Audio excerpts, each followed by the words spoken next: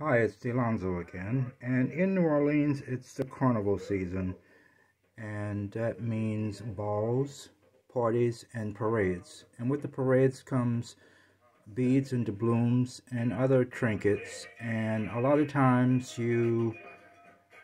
if you're a tourist, you collect them and maybe display them just to remember your trip to New Orleans. And if you're a local, you may do the same thing, or you'll decorate for Mardi Gras.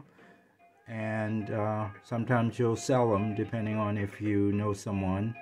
And if you happen to get a set of doubloons, you'll keep those as collectibles. But if you have lots of beads and you don't know what to do with them, instead of buying glass beads for flower arrangements or a floral foam, you can actually use the Mardi Gras beads. So we'll start with a clear vase because it is Mardi Gras. I want to display the colors. So the colors of Mardi Gras are purple, green, and gold, which represents justice, faith,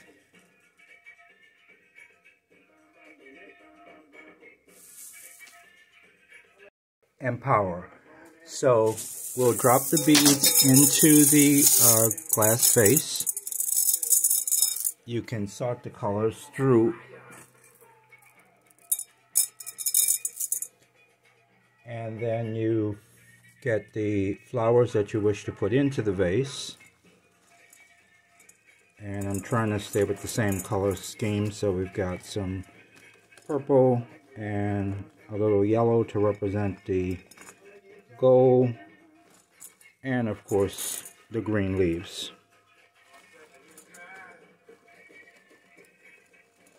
And there you have an arrangement.